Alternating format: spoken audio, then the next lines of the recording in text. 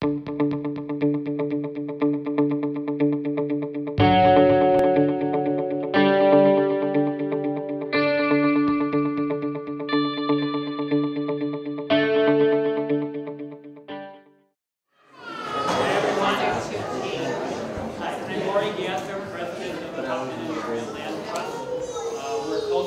this event along with the library. Health is about conserving land in town, protecting it from development and keeping it accessible for everyone to enjoy. We've got miles of trails. Most of them are family friendly. I encourage you to go out and try them. There's information here about it. Check our URL, our website, and you can get more information about our alcohol. On your way out, please sign up on the mailing list so you can get some news about what's going on in town. Thanks. So hi everyone. Can everybody hear me in the back? Yeah. Can you hear me up back there? All good? All right, thank you. So my name is Kathleen Regan. I am a teacher naturalist at the Blue Hills Trailside Museum in Milton. I'm also a Hopkinton resident. So this is my home, and I do agree that we are very, very blessed in this town to have so many open spaces for wildlife to live and survive, and we need to keep that intact. We are so blessed, and that's one of my messages. I am part of a much larger organization called Mass Audubon. You can see on my blazer I have the insignia of Mass Audubon, which is a triangle shape. The triangle shape kind of represents the mission of Mass Audubon, to protect the nature of Massachusetts through advocacy, conservation, and education. Now kids, can you tell me what the word advocacy means? That's kind of a strange word. Does anybody know what that means? Well, what it means is that we have to go down to the legislature, down to the state, and make sure that they have laws that are in place to protect wildlife in Massachusetts. That's a very important role that we do, is we go down and we lobby them and teach them about what nature is all about and why it's important. Now the other thing we do is conservation, and we do it really well here in Hopkinton, and that is protecting land, buying up land, protecting land, keeping it forever wild for the wildlife in Massachusetts. But the other thing that we do through conservation is we have a team of scientists that do very important research on wildlife in Massachusetts. One of the projects that is being conducted at our sanctuary at Blue Hills is the Snowy Owl Telemetry Project, and that has been part of a much larger countrywide program called Project Snowstorm. This is all studying the impact of climate change on snowy owls. Snowy owls were just listed as an endangered species in 2017. So the scientists are putting radio telemetry packs on them that are solar powered, which is kind of neat, and it tracks them, sees where they're going. We also ban them, and people capture them and study them. When we capture them, we do blood work on them. We do put a band on them to identify them, and then we release them, usually in Plum Island or Duxbury Beach. A lot of the places that we find these snowy owls is where we have to rescue them, is Logan Airport. When they come down here, they migrate down here during the winter time, and when they migrate down, they tend to go to Logan Airport because it looks like their homeland. It looks like the tundra. It's flat, it's all grassy. There's plenty of rats there for them to eat. Their favorite food is lemmings when they're up north in the Arctic. Down here they eat shorebirds and rats. But big planes and big birds don't go together. So Norman Smith, who used to be the director of the Blue Hills Trailside Museum, he's now a raptor specialist for Mass Audubon. He retired from Blue Hills, and he is responsible for going and getting those snowy owls, and then processing them and then releasing them. So that's only one of the major research projects that we do. The other part of the triangle is education, and that's what I do. So I go around to groups like yourself and talk all about the nature of Massachusetts and all the really cool wildlife that's out there, like the ones we're going to meet today. So we're going to be learning about birds of prey today, but who can tell me what that means?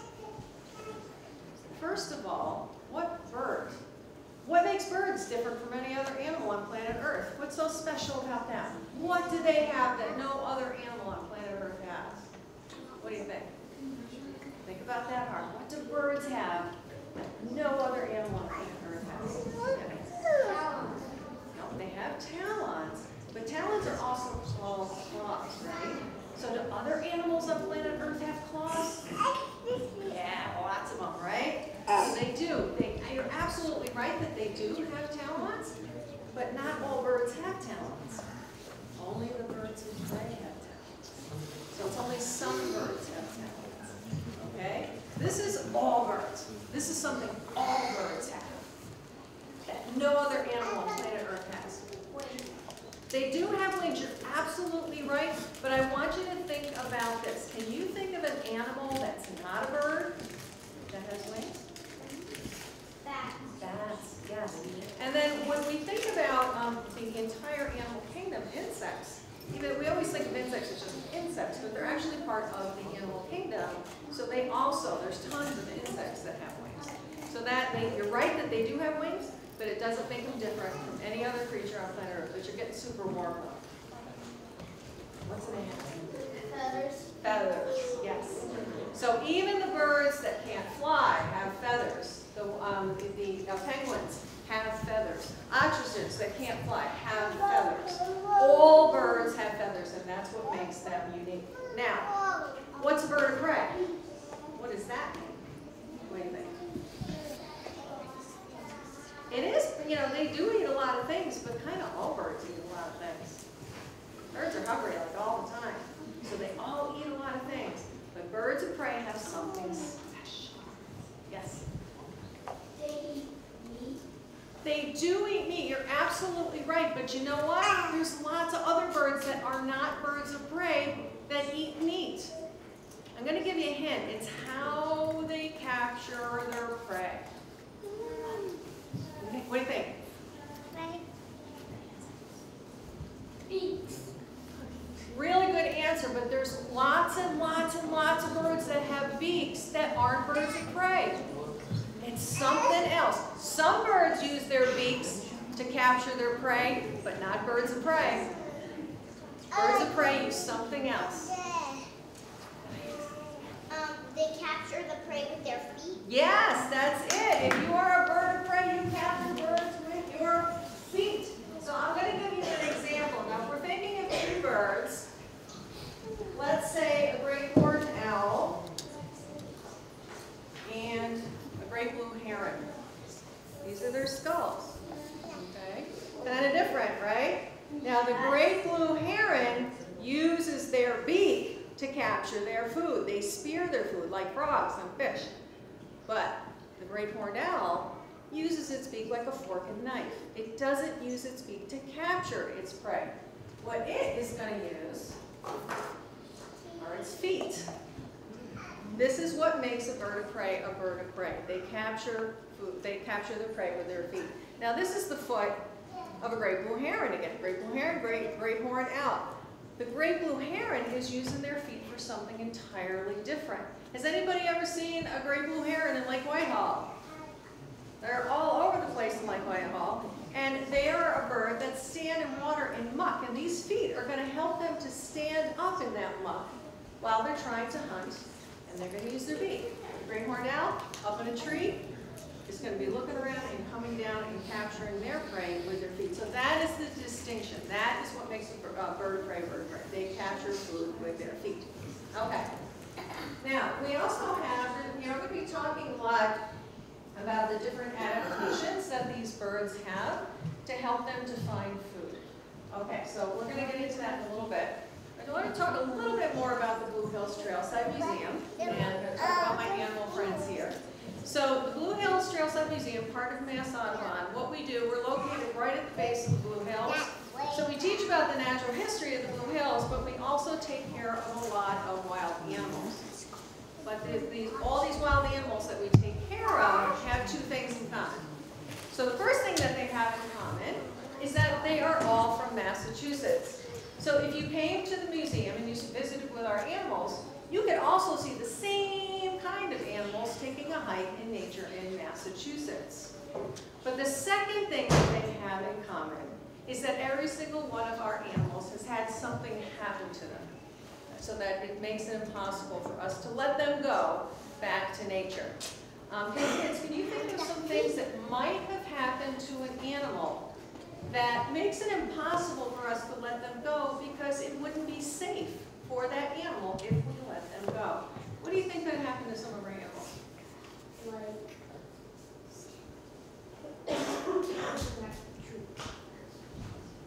What's true?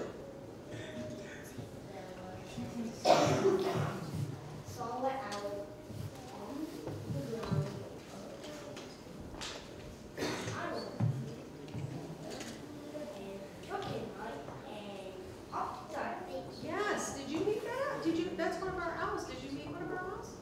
Yep, so very good. So what happened is that some of our animals were injured.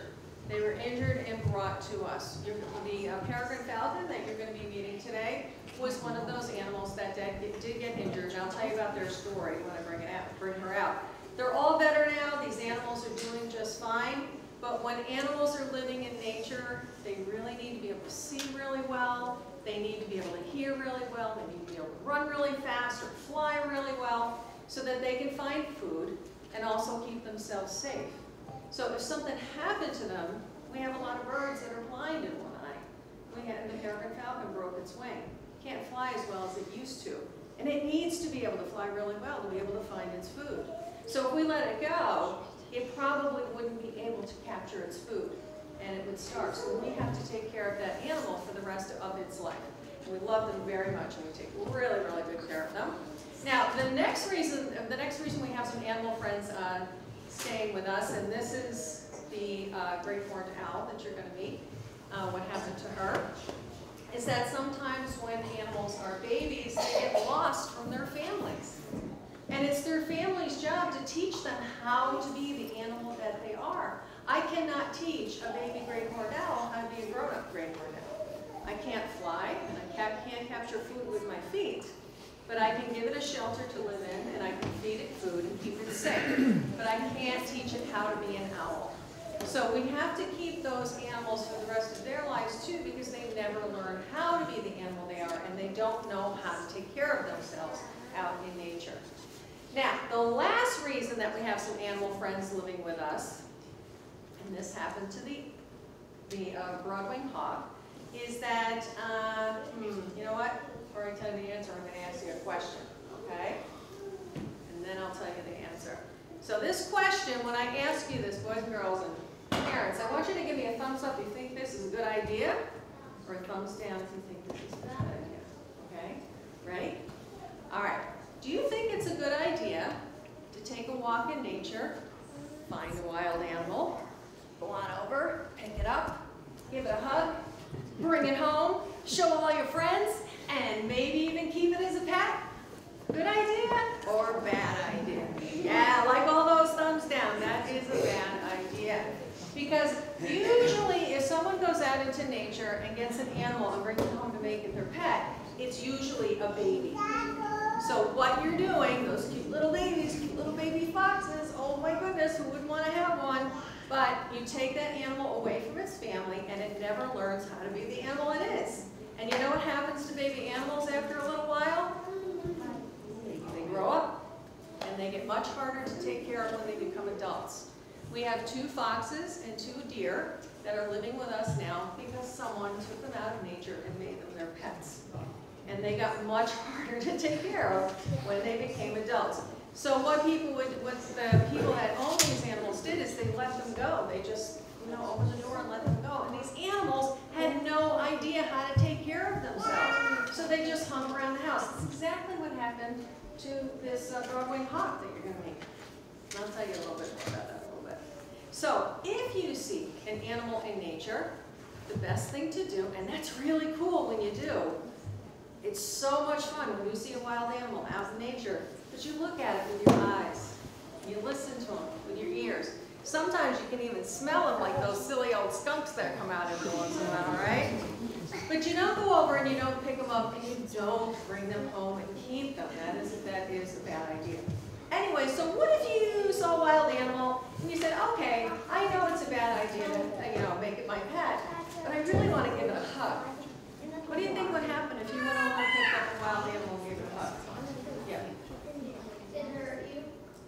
bite or scratch.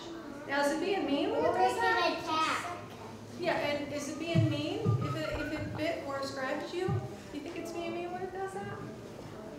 Or is it just trying to protect itself? It's just trying to protect itself. Because it can't talk to you, right? Yeah, It and can't. it's scared. That little animal, even if it's a chipmunk, it can't say, hey, wait just a minute.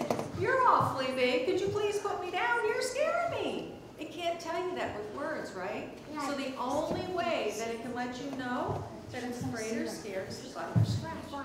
So it's a good idea just to leave animals with their families in their habitats. That's where they are the happiest. All right, so I'm going to talk a lot about birds of prey, but I think I'll bring one out. Are you ready to meet the peregrine falcon? All right.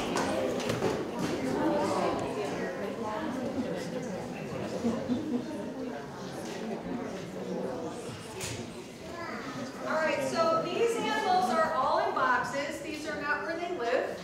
These are their car seats. This is how we keep them safe when we're traveling around. So when they come out, they kind of like to stretch. You know how you like to stretch when you've been driving for a long time?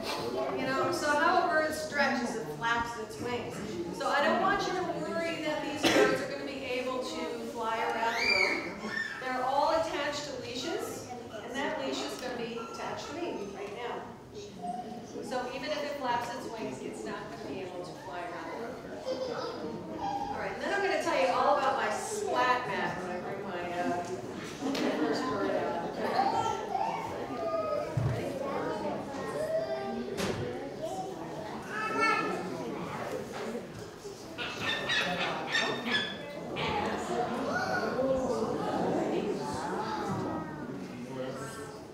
That's her call.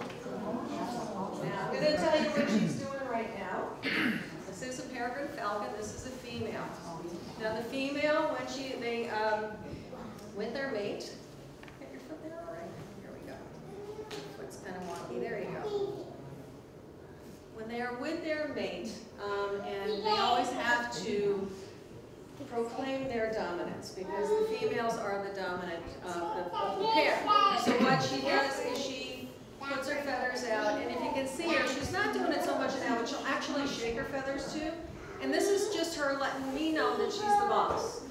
I know that you are totally the boss. And when she settles down, she'll start bobbing her head, and that's when I know she's completely relaxed and she's okay. So this peregrine falcon, what happened to her, when she was a young bird and was learning how to fly, she accidentally flew into a building. And she broke all the wings. Oh, I see you. She broke all the bones in that wing. And it didn't heal quite right. You can kind of see that she's got, you know, a feather kind of sticking out. That one's on her thumb. So she can't pull her wings in tight anymore.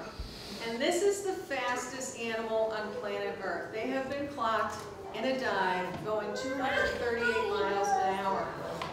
This is how they hunt. These are hunters of birds. So they have to get in high areas, and then they will dive down to capture their prey. They womp right into their prey, completely knock it out, another bird.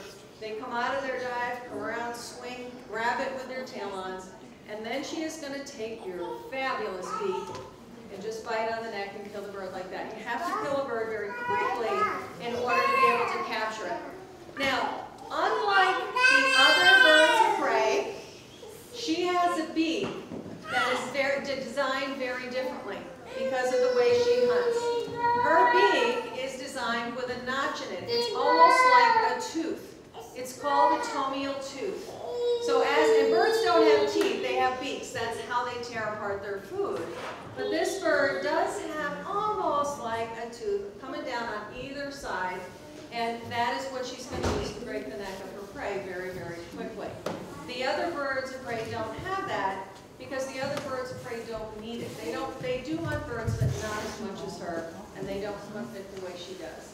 So her inability to pull in her wings nice and tight to make herself aerodynamic prevents her from being able to go into those dives that she would need to be able to hunt. Yes. Now the other thing that's really neat about her, you see she's got, we call these her sideburns. And I don't know if you've ever noticed, like on, football Sunday, Monday, whatever, and the football players putting dark splotches underneath their eyes. They actually got the idea from this bird right here because it prevents glare. And she hunts during the day, and those sideburns help to prevent glare for her. Just like all the other birds of prey, and really birds in general, she cannot move her eyes in her sockets. They're fixed in her sockets. So she has to be able to turn her head around just like an owl. And they can go just as far as an owl can, but they tend to more kind of look around like this, where an owl does more of a swivel. She also has really cool nostrils, and the designs of jets today are from the design of her nostrils. She's got, it's called a tubercle, but if she was going into a dive and air was just flowing into her, she would get completely knocked out. There'd just be too much air going into her sinus cavities. But she has this little bony structure that sticks out and kind of lets the air spread out and then go down into her nostrils. So it's not as much pressure, so she's able to maintain those dives. Same thing would happen with planes. They would conk out if they were going too fast when they were coming down. So they also, in their engines, have this projection out in the middle that allows airflow to be spread out around the engine. All right, so I'm going to take, there you go. That's her call. That's a very typical call of a peregrine falcon. So I'm going to take you for a walk, and then I'm going to tell you a big story about the state of peregrine falcons in Massachusetts. But I'd like you to have a look. Let's see if she went. All right, you ready to go for a walk? You're still trying to show me your box. I know you are. So see if you can spot that toenail tooth. It is a notch. Oh, and I'm going to ask that you stay as still as possible and not reach out and try to pet my animal friend because she still is a wild animal. You're welcome to take pictures, just no flash, please.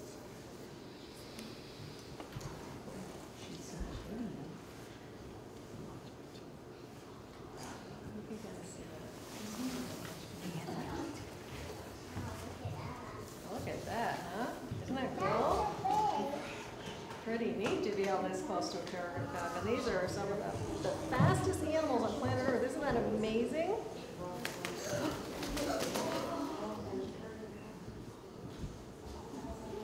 How old is that falcon? So she's 8. She's 8 years old. Now, if she was living in the wild, she might live into... What's her habitat? Oh, I'm going to talk all about that when I get back, because that's an awesome question. And what they're doing right now, their new habitat, and you're just not believe it. Is the river forest? No, it's something even cooler. Because it's here in Boston. Raise your hand when I come on.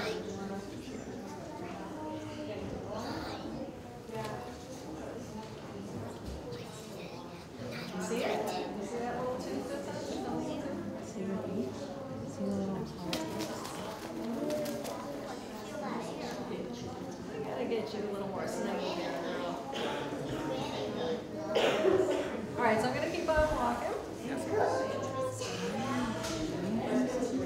Yeah. She's so pretty. How much does she weigh, Kathy? So she is a pound and a half. Yeah. Oh, that's it? She Yeah, seems so much bigger. Whoa. I want to see her by herself. No, she's not allowed to fly. So the females What are makes her not fly? I'm gonna sit. than the males, and that What is do you wanna all do? birds of the prey species. Hold on.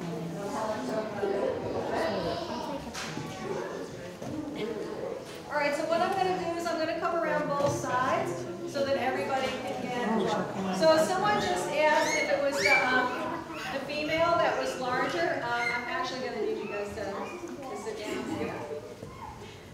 Thank you. The female of all the bird of prey species is about 20% larger than the male. And the reason for that is because it is the job of the female to sit on the nest, and she has to keep her body warm and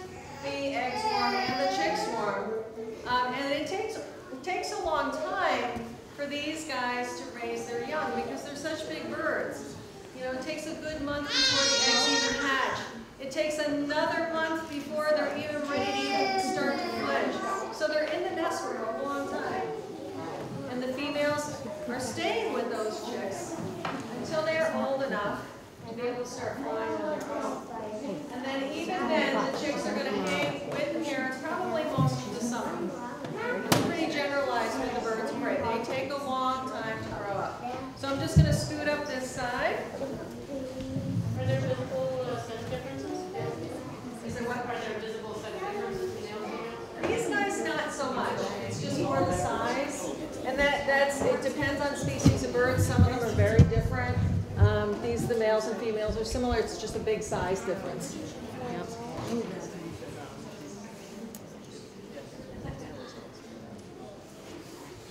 Just looking around. Isn't she beautiful? That's coming in. You can't reach over.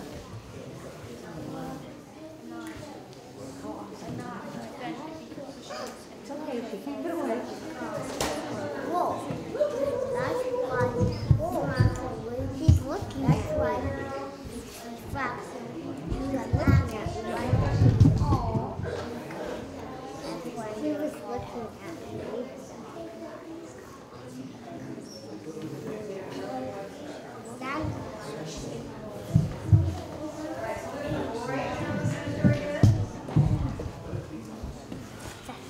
Now, the story of this animal, it just got taken off the endangered species list. Yay. Back in the 70s, you couldn't find this animal in Massachusetts. There were no peregrine falcons east of the Mississippi in the 1970s. That was because all due to DDT. It did a real number on eagles. It did a real number on a lot of birds of prey. Because these guys that are higher up the food chain, the DDT was getting concentrated. It was an insecticide. You're silly today. And as birds would eat the insects, and then other animals would eat those birds, and then these guys would eat the birds, and all of that locked onto their fat molecules and manifested itself in weak eggshells. So these guys, they'd lay their eggs and they would sit on them and they would just break. So when we started to get wise about that, we stopped, we banned DDT, and then there was very active breeding programs for eagles and peregrine falcon, and they were very successful. But the coolest thing that happened, and this was kind of a surprise to the scientists that were studying these guys, is that these are typically birds that like to nest up in cliff areas. That's where they lay their eggs. Gives them the height to be able to dive down and capture their prey. So you were finding them in the quarries around Boston, finding them out like the Montagne and some of our hillier areas in the Berkshires. But when they started to come back, they started to go to Boston. And what they were doing is they were nesting on the skyscrapers. Because to them, the skyscrapers are just a cliff. And there's plenty of shorebirds to eat. There's plenty of pigeons for them to eat. So we actually have an active camera on a peregrine nesting site that is in the big building with a clock on it in Boston. Cummins, yeah. So you can see a live cam of the mated pair that goes there every single year. So just keep your eyes on that. You can just Google Mass Audubon and be able to see the live cam for the peregrine falcons. But they have been doing very, very well in Boston. So you can see them flying around in Boston and dive bombing in Boston. Has anyone ever seen a peregrine falcon in Boston? Yes, but I was telling her that I had an office building that had a ledge on it for 4 years, and they nested right there in front of me but I didn't tell anyone in the building because I didn't want to be flooding and bothering them. So I have them to myself unless somebody. But they're nesting on top of bridges, they're nesting on top of the cranes that are down there, and then on top of the buildings. But because they're adapting that way, their populations have come back very successfully to the point where they were taken off the endangered species list. some animals are able to adapt around humans and others not, but this one absolutely is. All right, any questions on this bird before I bring out my next one? Yes? What do you feed it? So we actually do have starlings that we give them. we purchase them from the food store that we get for animals that, especially zoological animals. But we give her starlings. And sometimes she gets some mice and rats. We actually do breed mice and rats on site. That helps us to make sure that they don't have disease and that these guys are as healthy as possible. Do you have a You like the question? starlings, don't you? Stop it. Stop it. Any other questions about the peregrine falcon? Yes? Well, specifically to her, is she still able to hunt like what you give her, even though she can't dive the same? No, so we actually, I mean, their enclosures are quite large, but we have like a perch that we place the food on. Oh, okay. So she doesn't have to hunt. And again, that's another reason why if we let her go, she doesn't have that skill. Okay. And that's one of the reasons why we have to take care of her for the rest of her life, is that she doesn't have that hunting skill. And she wouldn't be able to do it anyway. Yep. Yes, honey? How come it's the thing he doesn't have any eye color? What is that, honey? How come he doesn't have any eye color? Oh, that's really interesting. Now, if I'm really close and looking at her, I can see that she has an iris, but her eyes are very dark brown. And that dark brown is just helping with her whole body color. It helps her to camouflage, and also helps to cut down on glare. Yep. Does she have a name? Excellent question. So we actually don't give names to our animals that we take care of, and the reason is because of one of the lessons that we teach is that you don't take a wild animal and make it your pet. We chose to not give our animals pet names, and we just call them by what they are, and this is our female peregrine falcon. Are there any other nicknames for peregrine falcon? Like, are they called something else? Probably. I need the Google machine for that one. But right off the bat, I can say yes, because there are common names. I'm so used to like the scientific names, but there's common names that you could be talking about the same animal, and it could have 10 different names depending on what part of the country that you're in. Right. So that would be something that we could do right after we're done. You can Google that. Pigeonhawk, yeah. Pigeon. Okay, I'm going to put her back, and I will bring up my next friend.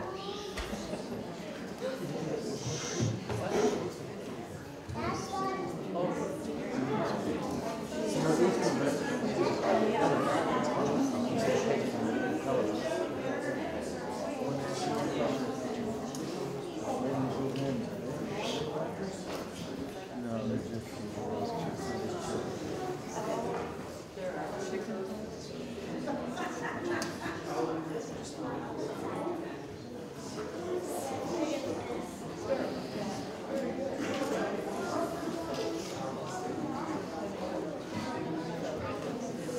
Now I have this flat mat here, just in case my animal friends just go through.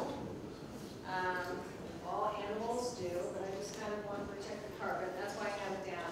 But the story with this animal, this is a hawk. Hawks are projectile poopers. So, and I learned that the hard way.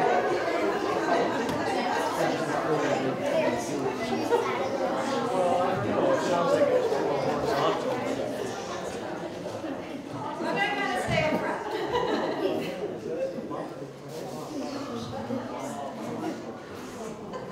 So this is a Broadway hawk. Yeah, I gotta get right over here. Okay, make sure. I got a funny story for you because when I was a very green naturalist and just learning how to handle animals, I had no idea that hawks were projectile poopers, and I was in a nursing home with my bird and kind of walking through and showing everybody, and boy did that one bird let go and it went right between two people's faces and hit the wall. And it was just by the grace of God. And I learned a good lesson, all right, that I've got to be careful with these guys. But anyway, this is a broad-winged hawk. This is one of the few, birds of prey species that actually travels in flocks. You can see these guys when they migrate. These do migrate down to Texas, Mexico, Central America, South America. And when they do migrate, they congregate into these big giant flocks called kettles. There you go. Now, since she did that, I might be able to take her for a walk. It wasn't as far as this one. I do want to just tell you right off the bat, you might see that her feathers are a little wonky. She just had a trip to the vets. She's got a little infection on her foot, and that made her very unhappy. So when she was they have to put blankets around them to kind of calm them down. And she moved a little bit. She kind of broke a couple of her feathers, but no biggie. She's going to shed them and she'll grow some new ones. But I know you're probably wondering what's going on with her feathers right now. So what her story is that someone found her when she was a chick. So she had two things happen to her. She got lost from her family. So she was found as a chick, and a couple thought they would bring her home and try to make her a pet. And they were taking care of her for a while, and they realized it was very difficult to take care of a flock inside your house. So what they decided they were going to do is let the animal go. Of course, they let the animal go, and the animal was just hanging around the house. And what was happening was it was being dive-bombed by crows. And when she arrived, she had all her feathers missing on her head from all those dive bombs. She was getting pecked, and unfortunately, and then he came to us. We're going to take care of her for the rest of her life. So she's very beautiful. Again, she's a female, so she's about 20% larger than the male. So I'll tell you what, because she just went, I'm going to scoot up. It's usually a little time in between. Oh, you can go poopy.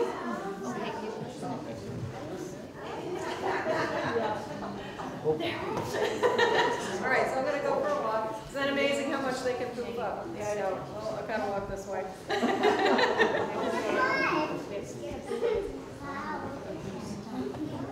Now, she is a lot smaller than a red-tailed hawk. The red-tailed hawks are probably twice the size of her.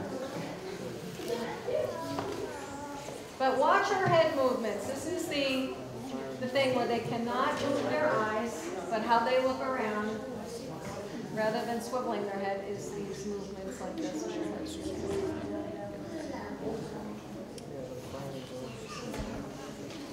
Now, these guys do live around us, definitely. It's hard to see them because they're sit-and-wait predators. They'll just get up in a tree, and they'll just wait for something to go by that they like a mouse or something like that. They don't soar. These are not the type of hawks that do a lot of soaring. Sit-and-wait predator. So this is a broadwing hawk. Broadwing hawk.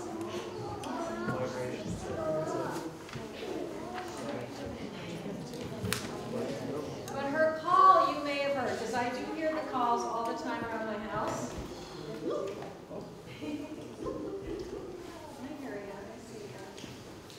But it's like,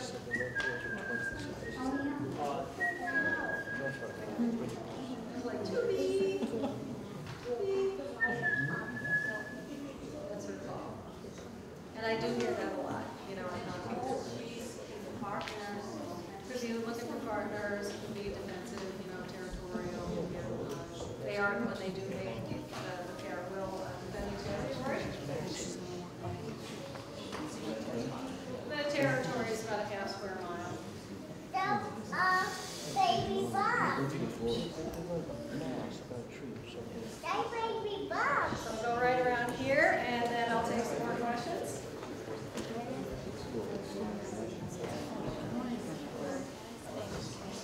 Now, all these birds you can see, they have talons for capturing their prey. Baby Bob. Baby Bob. Did you get a picture?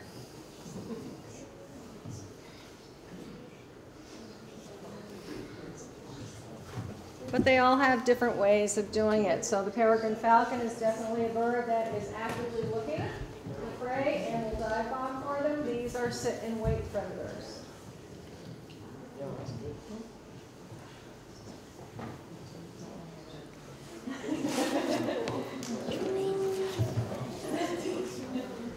get you back down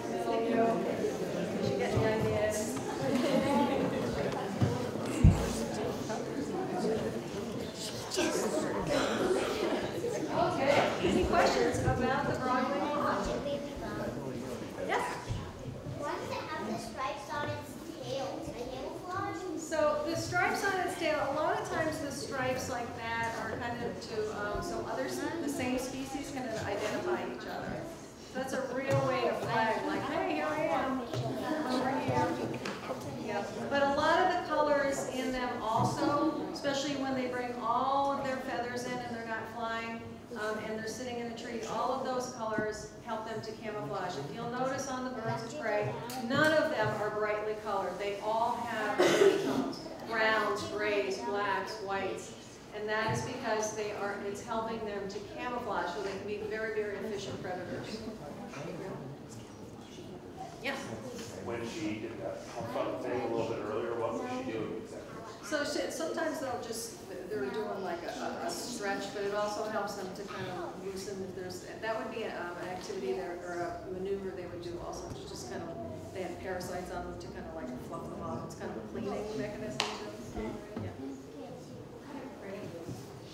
So she's a big mouse eater, and she will also eat, one of the things that she really does like to eat is frogs. And this species actually did okay during that whole DDT thing, because their primary food source is frogs. It's amphibians. And so that DDT was not building up in the amphibian population, so they kind of survived that whole thing. But that's one of the reasons why they have to migrate too, because they primarily eat amphibians. They do eat mice, but they primarily eat amphibians. It's because all our ponds freeze over. So birds have to move to find food. That is the whole point of movement. Part of it is to keep themselves warm, but a lot of it has to do with being able to find food. Yeah. Okay. So what differentiates a falcon from a hawk? So it's the body structures, you know. So the falcon's anatomy is quite different from the hawk. And even if you look at their wings and how they hold their wings, the peregrine falcon's hawk, its wing comes down like this so that it can pull it in and its body can become almost like a bullet. These guys have big, broad feathers that stick out to help them to be able to fly. Especially with the red-tailed hawks, they soar, and they need big, strong, wide wings to be able to do that soaring. So how they're shaped, it depends on what kind of food source they're eating, and all those adaptations have to do with, with the climate, with what they're eating, their habitat. Yeah. Okay, so I'm going to bring her back, and then great one. Yeah, because the hawks are more sore. Yeah, but I like the impact. What's that? It's like you're flying like, 15 feet off the ground. My wife said, hey, Tom, you should see this hawk just pulled it out and flew right past your head. They're so quick. It always moves it down. They hit nothing. We try to hit it. Yeah, so how we do it, it's a very, very slow process. The very first thing they have to get used to is just having the cage opened up and having a human being in there. The younger they are, the quicker that process happens. And then the jesses are put on by the wild care team. And once we get them on them, then I can go into the cage and just start putting my hand down just to get them used to that movement. And then I'll start to grab onto their jesses and then make them get up on my hand. And then we'll just keep on doing that over and over and over again. And then we get them used to walking around seeing humans. That is the next step. We do that very slowly. And then the next step is we box them. And that's because they have to get into this enclosure. So it's all done in stages. And then when they're really comfortable, and then we can take them. Now this girl, however, she's got like her own. He showed me the nest. She's probably going to complain a whole lot whenever you're out. So don't mind all this walking and this noise. She's just her way.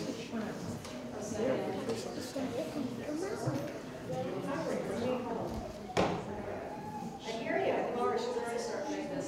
She makes this big chitter squawk that I call it. She's letting me know that, hey, what's going on?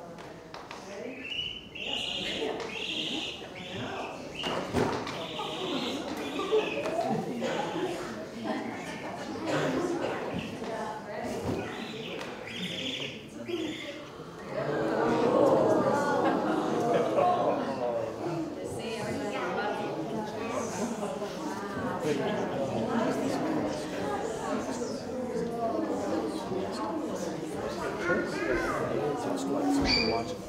So this is a bird of prey, again. This is a a great horned owl. We do have these here in Hopkinton. They make the classic Buddha. Doing what she was doing, maybe she changed. And on TV, that's what they use for any kind of owl species that's in America. This is the coolest, but they're the only ones that really do that go boo like that. And her adaptations are very different from the other birds of prey that you're going to see. So what's the biggest difference? What do you think between these guys? When do they hunt? When do the other two hunt? When do these guys hunt? Those two hunt during daytime and they hunt during night. Yes, so these, absolutely. So these guys are nighttime hunters. You can see they do have enormous eyes to help them to see at night. If you come up later, you can also see that their skull, this is the size of the skull of this animal. Isn't that amazing? Compared to what it is. But it looks like it's wearing a pair of goggles. This is because all the birds of prey do have this structure around their eyes, but it's most prominent in the owls. This is called a sclerotic ring. And this sclerotic ring is to help hold in and up these very heavy eyeballs. They're very big compared to their body size. If I were an owl, if an owl were as tall as me, my eyes would be the size of oranges, and they would weigh 5 pounds apiece. It's really, and I'd have 10 pounds of eyeballs if I were an owl. So she has got very, very large eyes, but that is not the primary sense that she uses to hunt.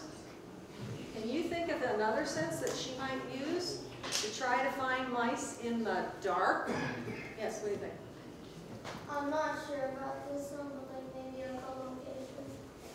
So they don't use echolocation. They're not going to put out a sound wave like a bat does and get that information back, but you're getting warm. You're getting warm. Yep. Hearing. Isn't there hearing?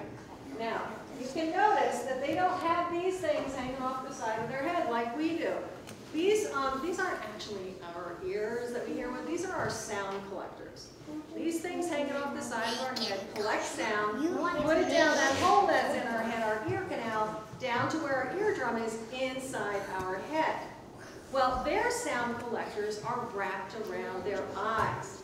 If you can see, she's got kind of these dark circles around her eyes. And what they are, that's called her facial ruff.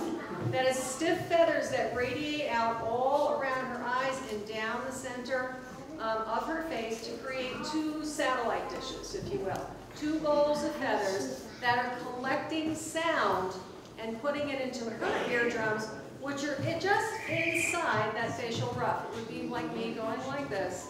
Her eardrums would be right underneath her feathers, or her ear canal, and then her eardrum is in her skull, just like ours is.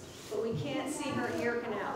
The other thing that's really kind of neat about these owls, I know you're the boss, you're the big boss, is that they have eardrums that are kind of wonky. They've got one facing upward and one facing down. So how do you think that's going to help an owl? Remember, these guys really use their hearing to help them find their prey. So how's that going to help them? Every direction. In every direction. Okay, so these are adaptations that they have that make them different from the other birds of prey. The crazy eardrums. These sound collectors that are wrapped around their eyes. The other adaptation that they have, and you're welcome to come up and feel the feathers later on these wings, is that owls have the ability to fly silently. And the reason they want to fly silently is because they're hunting at night.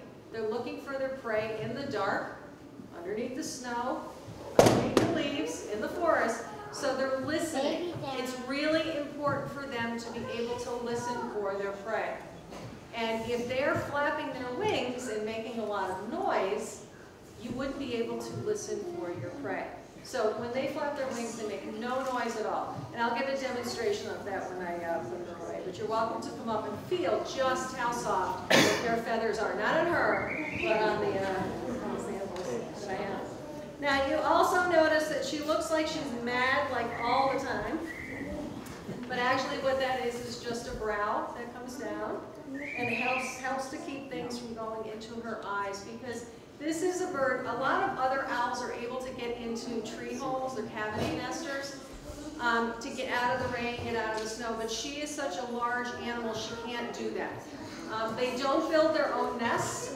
They have to take over the nests of other birds that have migrated south for the winter. So they'll take over the great blue heron's nest, they'll take over a hawk's nest, a crow's nest, and they lay their eggs in February. They hatch kind of late January, early February, and then they hatch in March. It's gonna, you know, the mom has to sit on this nest. Again, that's the reason for her size. In snowstorms, in sleet storms, and ice. I've seen pictures of great horned owl moms sitting on the nest completely covered with snow. So they're good mummies. And they have to sit on that nest a long time.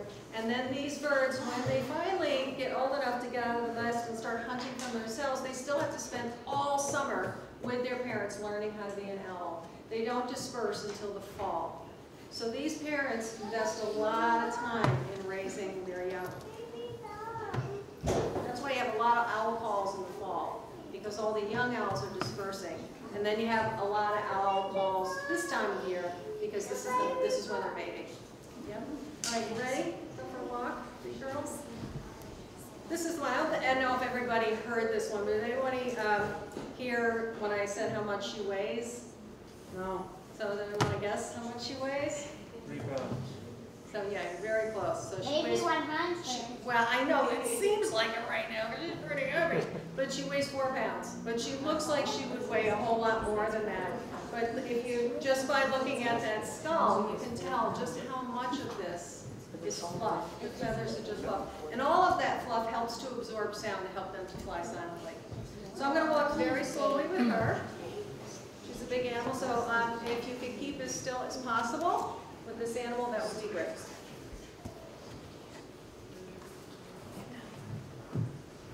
should stand up straight.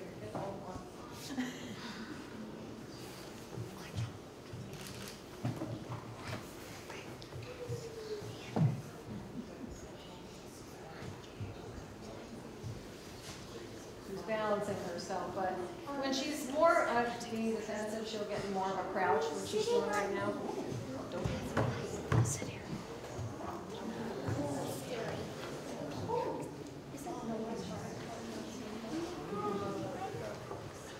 She's not. She's not. So it won't. I know everybody's going like this. No, she won't. I'll just go straight down with her. She'll get when she's overheated. That's how they regulate their temperature. But it's also when she's stressed, and she's a little bit stressed. Stop. You're fine. Don't cry. Keep your hands to yourself. You're getting to see how beautiful she is. Why do you have to? You're fine. I touched you. Yeah. So has anyone ever heard of Great Horned Owl in their yard? You definitely have here. No. I want to take a picture of that owl. No. It is amazing that she only weighs 4 pounds because she's. Now the grip on her talons is probably the strongest of all the birds of prey. It's 500 pounds per square inch, believe it or not. That's how strong her is.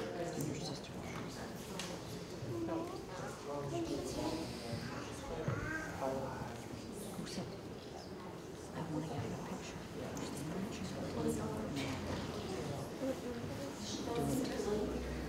So they do blink. It's really interesting. If I can get it up there, you might see them blink. What's really interesting about owls is they blink the same way that we do. Most birds, when they blink, and I'll come up the other side in just a second. Most birds, when they blink, their lower lid goes up, but with the owls, their upper lid goes down. So it really gives them a human-like quality because their eyes are so big, and then they blink like us. So it just, it gives them that look. And then they also have a third lid called the nictitating membrane, and it's clear, and it comes from the side, and they'll shut that when they're hunting to protect their eyes. But I always say to the kids, they can close their eyes and still see. How cool is that? That's a really good trick. Okay, so we're going to go around the outside. Mommy isn't using any pictures.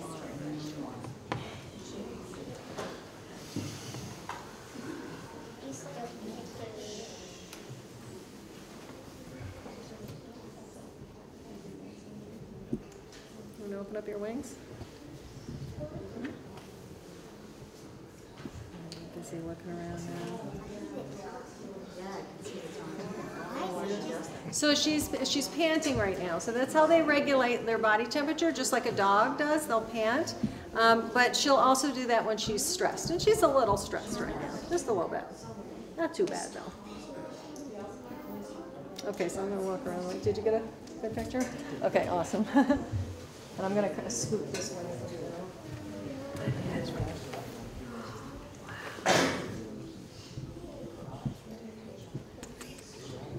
Hey, look over here. There you go. Perfect. Oh, she's so pretty. Hey, do you want to go to the library or do you want to go?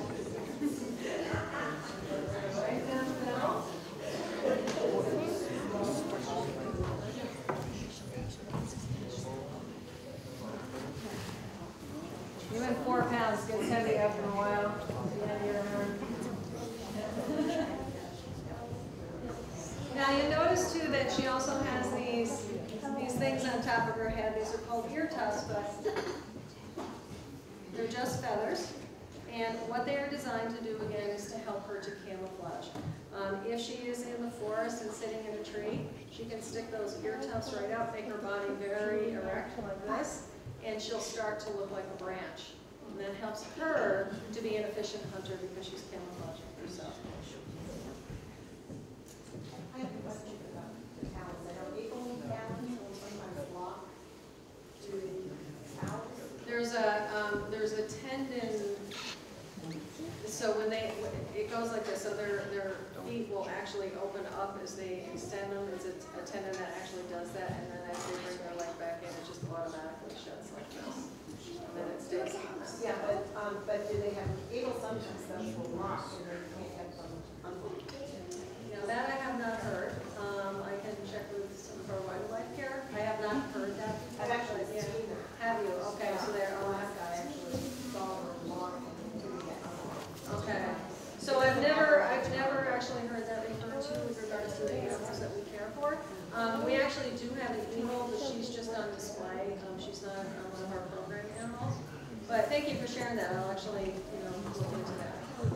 I do know that it's an automatic, reflex though because of that tendon, and they extend their legs and automatically opens up their claws, and then as they pull back. I love to learn something every day. So, any questions about my friend the great horned owl? Yes. So these guys, it's usually either 3 or 4, but it's usually 3 when you see a nest. It's usually in something. Once a year. Yep.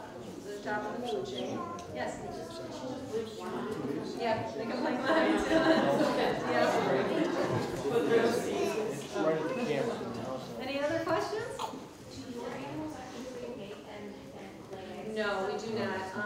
They will do that at zoos to help breed them, especially when you have a species that is in trouble, so they will actively breed them. These are animals that are living with us because they have no other choice. So if we bred them, we would also have to keep their chicks and their babies, and we don't want to do that. We just care for animals that come to us because of something that happened to them, so we do not breed them. Yeah. Yes, yeah. Well, because it can generate a lot of pressure, that blow is drastic. So, have you ever been injured or did they not? I've been bruised. Okay. I've been bruised. And it just because she was, she gives me a good grip. She's not gripping me as tightly as she would if she was grabbing a prey item.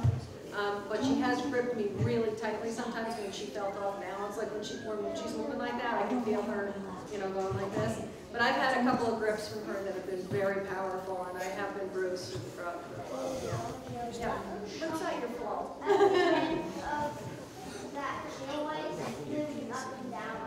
She's balancing herself right now. She's still kind of in a defensive mode. So when she's defending, her body is kind of crouched, and she's balancing herself on my hand. If she was completely relaxed, she would be completely straight up in the air. But she's just being a little cautious. Yes. Oh yeah, so she was orphaned. So she was found as a baby chick and was brought to us. So we had the orphan, we had the one that was a pet, She was just an orphan that was found. Her siblings were nowhere near her. She could have been picked up by a predator and dropped. She could have been blown out of the nest. And how old? How old? So she is 8 years old. Yep. And in the wild, they probably would live to about 15, 18 years old. In captivity, she can live well into her 20s. The oldest great horned owl in captivity was 50 years old. That was in the San Diego Zoo, but that's kind of rare. But they're so well cared for. They don't have any predators. If they get sick, they have veterinarians. They're well fed. So they tend to live a lot longer when they're in captivity. It's mostly the chicks and the eggs and anything that can climb a tree. So other birds can come by and grab the chicks and grab the eggs. Fisher cats can climb trees, foxes can climb trees. So it really is, when they start to fledge and mom and dad start to go off and hunt, mom starts hunting again, that's when the chicks are most vulnerable. Are there such owls nearby, or I thought that owls compete for their space, and some kinds of owls dominate other ones? Yeah, so she would need about 2 square miles for her territory, and for a mated pair, that would be about 2 square miles. This is a non-migratory bird, so they tend to stay in the same area, so the same mated pair would mate over and over again. So the type of owls that we have in Hopkinton, in this particular area, are the great horned owls. We also have a lot of barred owls, because of all the wetland areas. Those are more of a wetland owl, very large owl like herself, but not as big as her. And then we have screech owls, and screech owls are very common. They're all over the place. That's one of our smallest owls. And the barred owl needs about 1 square mile. The screech owls, they only need depends on where they are, maybe 75 acres, per mated pair. Yep. So do they not tolerate any other kind in that territory, or any owls in that territory, or any birds of prey? So that's what you'll hear, all the calling going on, so their own species, that's what those territorial calls will be. They tolerate their offspring in that area for a while, but then they, after the fall, that's when it's just kind of gearing up for mating season again, that's when they get very territorial. And those calls are enough to actually move an owl out. There's not like skirmishes between owls. But there might be a screech owl in that territory, right? So screech owls are one for prey items. So screech owls, they are in their territory. It's just they have to be a little bit careful, quieter. Yes. Yes. Yes. Do they feed on the ground, or do they bring it back to the nest? They will bring it back up to the tree. So they don't spend a lot of time on the ground. They come down, they grab their prey, and they go right back up to the tree. What can they carry in terms of weight? What can they carry? They can carry a lot more than they weigh. So to give you an example, skunks, they can weigh about 6 pounds, 8 pounds, and they're able to take those down. That's one of the few predators of skunks is the great horned owl, because they have the ability to kill that prey item. And birds also don't have a very good sense of smell, so it doesn't bother them. The only birds that do have a great sense of smell are the scavengers, like the buzzards and the vultures. They have a good sense of smell because they need to. But she does not, so she is a big hunter of skunks. Yep. Any other questions?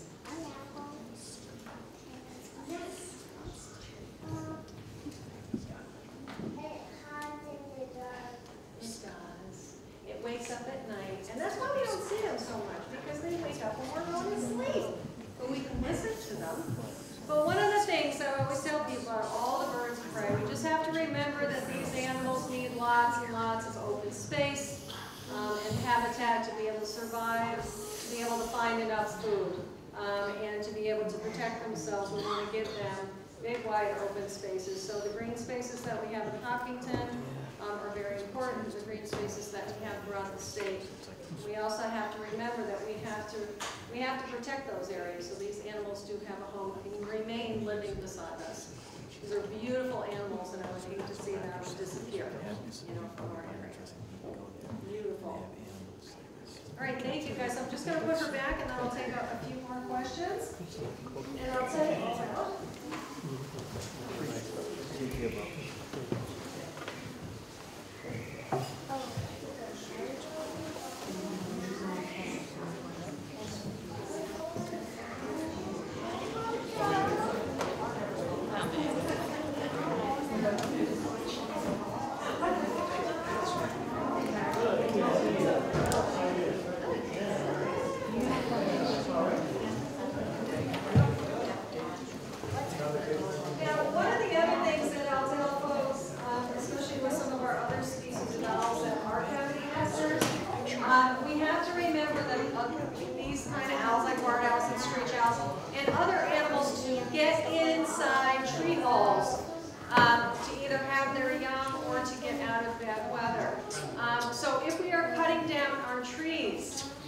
We have had a lot of animals come to us because they've been injured in a tree fall because the tree has been cut down.